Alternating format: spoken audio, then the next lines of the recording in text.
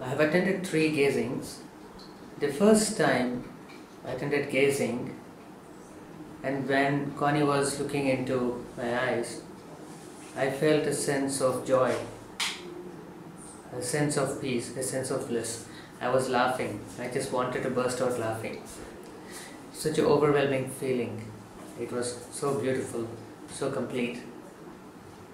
The second time that I attended gazing, as Connie was looking into my eyes, I felt those eyes were so familiar. I was not able to place them. I didn't know whose eyes they were, but they seemed so familiar. And also, there's so much of fragrance that the room was filled with. And not only me, several others also shared the same fragrance. They also felt it. And it was so profound, and it was so intense. It was unmistakable and could not be ignored. Today, the third gazing, as Connie looked at me, and the instructions were usual. Try to keep your mind as calm as possible. The mind was calm, like a placid lake. But then suddenly thoughts came in of people whom I know very little about their illnesses. It just came very intensely and then left. It happened twice during this gazing. And then the body went very supple, as if it was boneless. And I felt after some time that I just would want to go into slumber. Not that I did, but I just felt so unable to do anything. So these were the 3 experiences that I've had during the gazing. Sairam. Sairam, this session of gazing turned out to be very special. Even before the session started, I felt the presence of many masters, and there was a lot of stillness in the air. And once Connie started gazing, when she gazed at me, I felt myself locking into Adi Shankara's consciousness. There was a long moment of stillness, and I felt that I was not in my body, and there was a tremendous silence, and it was followed by a sense of burning, a tremendous sense of burning in my lower back, as though it was on fire. This sensation and this consciousness persisted for a long moment of time, and at the end of this moment, I felt an immense vision of Mahavatar Babaji, and then with that, this whole experience came to an end. But all through the sessions, I remained with a heightened sense of consciousness and tremendous stillness, and my body was trembling and shivering quite a bit all through. It was also accompanied by a wave of cold breeze around my head. This was an extremely blissful experience, and thank you very much, Connie, for this tremendous experience. Sairam. Thank you, Connie. Many thanks. This is my second gazing. You know, this looks like a continuation of my first gazing, because it is a repetition of whatever happened the last time. The same way, a few seconds after the gazing started, and the eyes turned, and the familiar eyes of Swami, and then the same thing continued. And then this time I had not brought my photograph, which last time, but there was a voice which was telling, don't worry, all those people also have been blessed, and the gazing has happened for them. And another surprising thing happened was, again, mind went blank few minutes before the gazing itself, and it's still even now continuing to be blank. Blank in the sense that there are no thoughts, and like last time, it is just continuing like that, as if I am just, it is very difficult to explain this. In between, there was one more occasion when the voice came and said that, you have written all those things and then sent it across.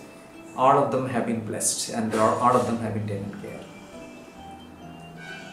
one more wonderful occasion. And thank you, Connie. Thank you. The first time I heard of Connie Shaw was in September 2013 when I received an email from Puma Krishnan, who was back then the local Phyllis Crystal Cutting the Ties program coordinator. I shared the details of the email with my wife Kavita, and both of us were very excited about what we learned of Connie from Ted Henry's Sojourn videos as well as other links that we found on the net. My wife attended the first session because we have a 2.5-year-old child, and I can tell you that very night when we returned home, I received a phone call out of nowhere from a person based in the Middle East who I hadn't kept in touch with in a very long time. What's interesting to note is that my wife had sent out the intention, and I had received the phone call.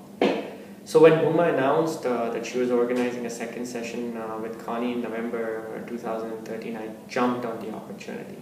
Because as is the case with Connie's sessions, the slots get filled up pretty fast. During the session that I attended, I felt a phenomenal presence of divinity. I felt the entire room, where the gazing was being held, filled with divine light and grace being showered on each and every person there. I had goosebumps all over. I came out of that session a changed person. My sense of awareness of divinity had reached a new level. Both my wife and I, have since attending Connie's sessions felt a heightened sense of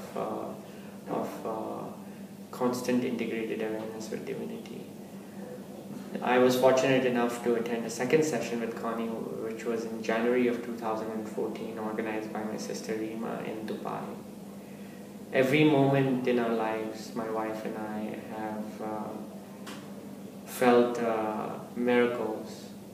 Every moment becomes so special and has become so special for us. We can't thank divinity enough for gifting us the association with the Mahapurusha such as Connie.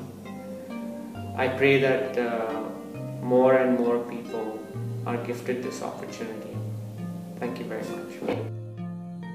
So Connie's gaze was extremely loving and motherly.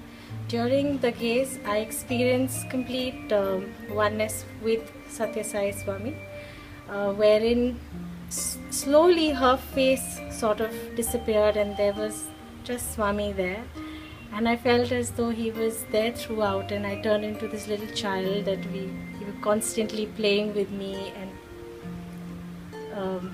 just taking care of me, which made me feel very reassured and loved, in a feeling that I was always taken care of and will be taken care of constantly. I was at Bhuma's house for the gazing of Connie Shaw. I didn't know anything about it. I was just intrigued and curious to know what it was all about. Who is Connie and what the gazing is all about, etc. And then we start here the session, and when Connie starts the gazing, I'm staring right into her eyes, and what I find is that there is a painting behind Connie, and while gazing right into her eyes, I start, obviously some part of my vision is also at the painting, and I start seeing the Touch of Life by Michelangelo, which is at the Sistine Chapel, which is called The Creation of Adam. There is no Sistine Chapel and there isn't a Michelangelo painting behind her, and nothing close to what I saw for those fraction of seconds. And yeah, that was different because I wasn't even thinking about it, and not that I studied the painting or I had anything to do with it, but all of a sudden this flash of light and few seconds I see as if definitely there is this painting which is behind her in the horizontal format. I don't see the entire thing because she's sitting, and what I see is actually just the God which is giving the touch of life to the other person. So what I see is just the God bit in the horizontal and his whole hand stretched, and that's about it. And it was lovely because it was the touch of life. It was the beginning of everything, and it just felt great, and the whole experience was superb. Thanks Connie, thanks Bhuma, and I'll love to do the session again whenever I have the opportunity. Sairam, this was my 4th gazing session. I have a friend in need whose photograph I had brought along, and I had given it to a lady sitting in front of the camera. And during the gazing, I noticed that the photograph had slipped, it had fallen down, and I thought that the opportunity for my friend was lost. But I got this inner voice saying that no, the photograph is not needed. Even if you think of that person, the blessings will reach them. And I did that, and I felt that she was being blessed.